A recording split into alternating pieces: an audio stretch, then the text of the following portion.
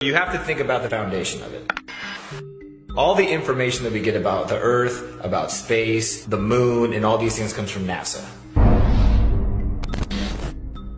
Every picture that you've ever seen is given to you by NASA. So NASA is also associated with the moon landing being a hoax. One small step for man. They are some of the most famous images in history. But why are there no stars in the night sky? Why is the American flag waving here when there was no air to cause any breeze?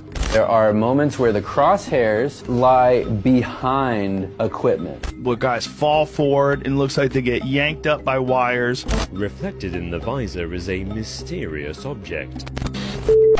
I'm sure that's something that everyone at this point has heard of, right?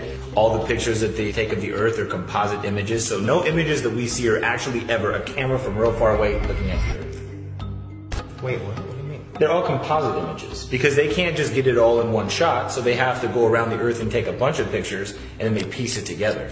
International Space Station residents only see about 3% of Earth's surface at any one time. If you zoom in on them, there's cloud formations that repeat several times, which, how could that ever really happen? They're just copying and pasting things. There's a small problem with it because there's a very slight gap in between each orbit. It is photoshopped, but it's has to be. That's one thing that builds distrust, because you have to have distrust of who's giving you your information to feel like maybe the flat Earth is feasible, right? It is photoshopped, but it's has to be.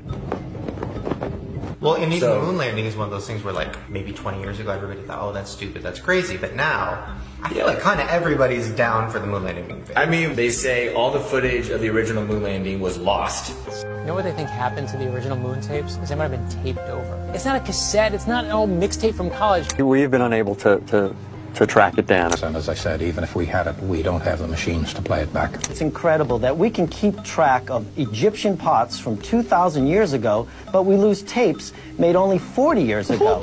So we lose all the footage, and all the technology was destroyed. I'd go to the moon in a nanosecond. The problem is we don't have the technology to do that anymore. We used to, but we destroyed that technology. And then, if you take science into consideration, science only works if you have one magical event that no one has to actually have proof for. Everything stems from the Big Bang Theory. Something the size of a pinhead, two atoms connecting, blowing up, and creating everything that's in this universe. In a millionth of a millionth of a millionth of a millionth of a millionth of a millionth of a second, it went from a size smaller than an atom to bigger than a galaxy. Right, and then Einstein thought of the theory of gravity, which is just a theory. You have the Big Bang Theory, the theory of gravity. So now we have a disbelief for these things. The last thing that you have to think about is religion. So in the Bible, it talks about the sea, there's the sky, there's the firmament. What the firmament is a dome. It says that in the Bible. Yeah, there's a firmament, so the dome shaped, the heavens are above it, and then it talks about how the earth expands to its four corners. So that also would make you feel like there could be a flat shape to it. Okay, so really quick, give us a breakdown. What is the flat earth theory and why does it exist?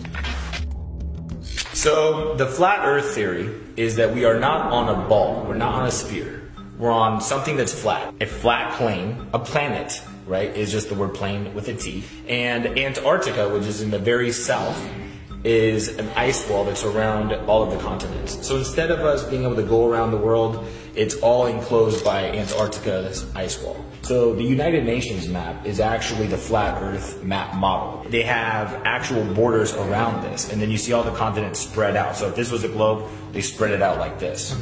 So that's the model that they believe in. There's an Arctic ice wall around it. And one reason this gets perpetuated and people think it's valid to think Antarctica is the barrier is because in the late 50s, there was a treaty signed by almost all the major countries of power to not let anybody go into Antarctica.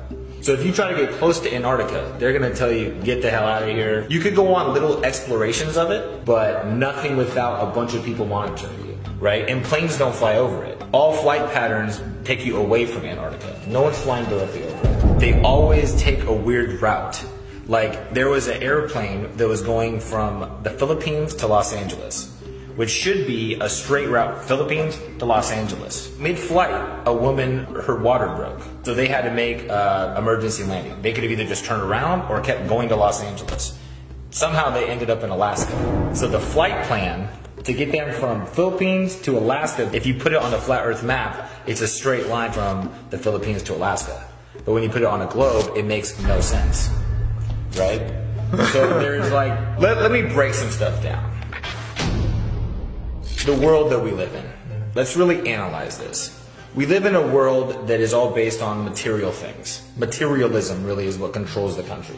Money, really it's about sex, it's about objects. This is my shoe closet. And where's the curve? Have you ever seen the curve of the Earth? You get your information from a book written by men you've never met, and you take their words as truth. I mean, they say, well, in an airplane you could see it, but I can't see it. Yeah. You're at 6 feet tall, I can see about 3 miles ahead of me.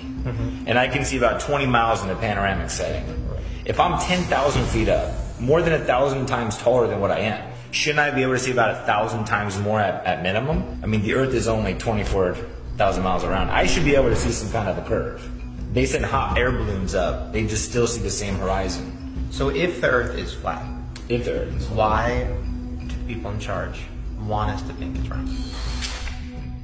Because on a round Earth, hurling through space at hundreds of thousands of miles an hour, we're not really here for a purpose. We're just here coincidentally because of a Big Bang and the particles and evolution. But on a flat Earth with a dome on top of it, or even just a flat Earth with just the heavens above, all of a sudden we have purpose. Think about if the moon knew your name, how personal you'd feel with the universe. You know the moon's name, but the moon doesn't know your name.